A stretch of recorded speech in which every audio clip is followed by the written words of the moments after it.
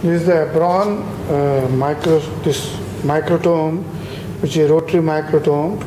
You can put the block, make a block with the wax and put it in this block. You have to adjust and then set the block in this. There is a screw. Thickness can be adjusted by microns, 25 micron, 10 micron. You can see it is here. And then this is the adjustment for the angle of the blade. If for locking, there is a one key provided here. When you start it, it works.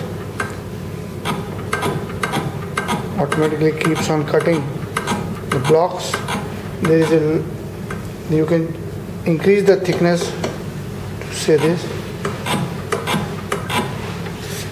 and inside there is one lock which is for transportation. Sometime it may be here.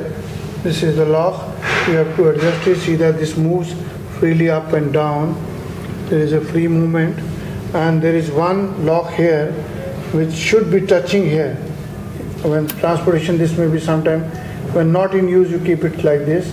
Otherwise, this may be for transportation only, and you clear it, then this goes down. This is the automatic section. Inside this greasing is there on these two sections.